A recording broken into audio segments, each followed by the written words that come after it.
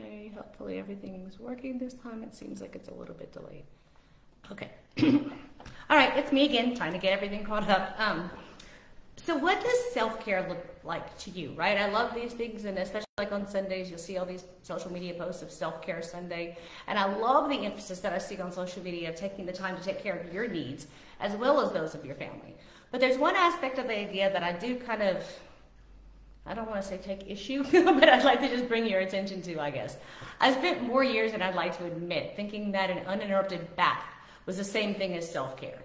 But seriously, like, I've learned since that things like hygiene should not be a luxury, right? Brushing your teeth, taking a bath, taking a shower, whatever you need to do. That's not really a luxury. That's kind of like part of healthcare.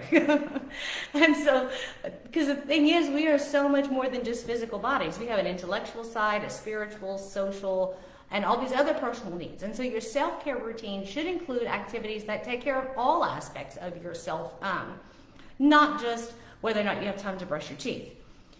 And I know it's hard to imagine, but it is possible for you to take care of yourself every single day, not just on weekends. Right?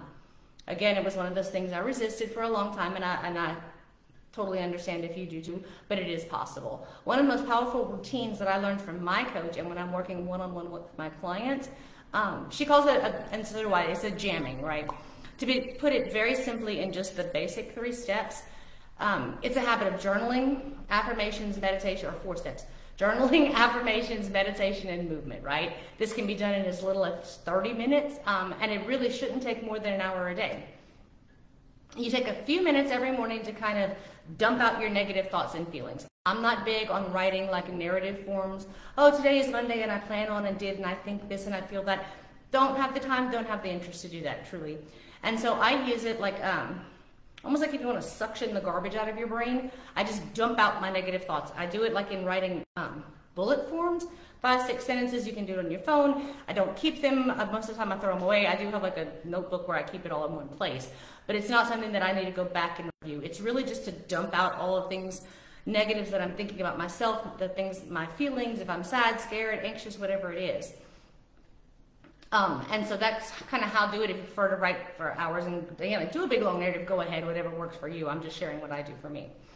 Then when I'm after I've dumped all this stuff out and then I'm looking at those bullet points, it kind of is like, okay, this is where I need to set my intention for the day, right? And so if I'm worried about not having enough time to get to some activity that I planned this evening, then my affirmation is I do have time and I do control what I do with my time. Right? And so I take the negative thoughts and I turn them into something almost like a theme for the day that I follow through. And so that's the affirmation side of it. For the meditations, right? A lot of people think there's right and wrong meditations, this, that, and the other. There's not. Your brain is going to wander. The trick is just not follow where your brain goes. One of the most helpful apps out there that I use, and I highly suggest again to all of my clients, is called Insight Timer, like Insight, like inside your brain. It's got meditations as short as 5 minutes, and they've also got like some really long 2-hour ones. And so I recommend if you're not used to meditating on your own, go ahead and download the app, find something that you like. Some have music, some are guided meditations, whatever works for you. And again, as little as 5 minutes, as long as you need. I average about 15 minutes a day, and I do this every morning.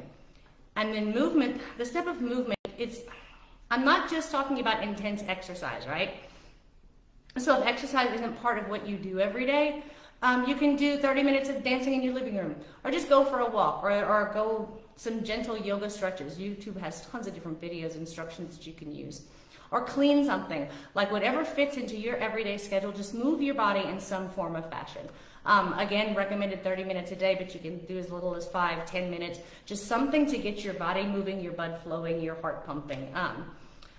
I do the journaling, the affirmations, and meditations first thing in the morning. It just helps keep me grounded, sets the tone for the rest of my day, kind of ensures that I recognize that I am in control of what happens to me based on how I respond and react to things. If I get nervous or stressed, the affirmation is something I can go back to ground myself. So I like to do it first thing in the morning.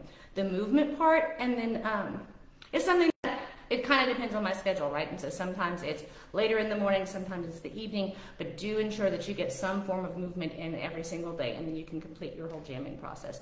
Again, we do this a lot in my one-on-one client stuff. especially because there's so many parents of kids with ADHD who feel like they can't control anything, right? I can't control my kids, I can't control my house, I can't control my thoughts, I can't control anything. This kind of takes that I can't control out of it and sets you up as just a daily reminder, and then you take control of your day from there, which is big in forming safety, because when we don't feel safe, we don't respond to our children in a way that they feel safe, and this causes all kinds of emotional turmoil for everybody involved. And depending on the age of your kids, it's a great habit to get them started in too. And again, recognizing that their needs go beyond, it kind of teaches them and then teaches you too that they have needs that go beyond just be good and do what you're told, right? And it also helps with them developing some self-awareness, which is huge in growth, their growth steps in impulse control and emotional regulation, right? When they become aware of their own thoughts and feelings and they recognize they have the power to change some of these things, it's a big, big step that's going to go towards making sure that you continue to have a good relationship with your child, repairing whatever damage is in the relationship, and then really, really comes in handy later and when they're in school and things like that, when they're, you can remind them, hey, you know, we've got this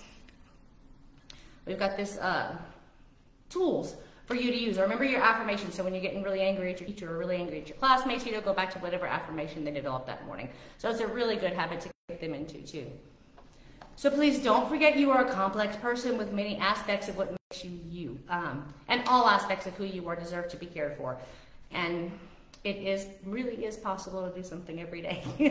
If you're having hesitations or you're not quite sure how to fit it in your schedule or you need other tips or tricks, just go ahead and write it down. Again, put it in the comments or just post a separate thread in the group, whatever it is, and I'll make sure that I can respond to your specific needs for your situation. And I will go ahead and see you guys tomorrow. I can't believe the 10 days is almost up. It's getting really exciting.